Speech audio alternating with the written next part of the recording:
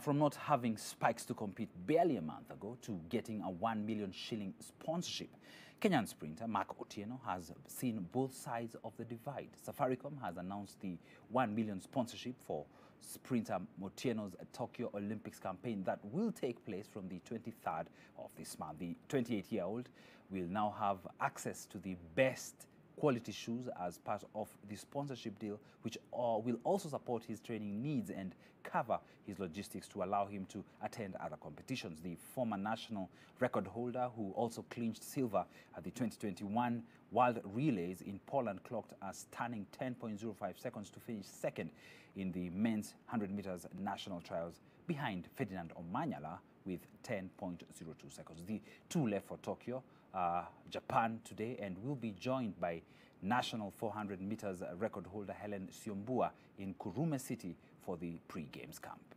And meet other top athletes, especially from the United States, because they are running really fast and it's quite challenging, and I'm not afraid, but I'm courageous. Wishing our national team all the best in Kurume City as they train ahead of the Tokyo Games.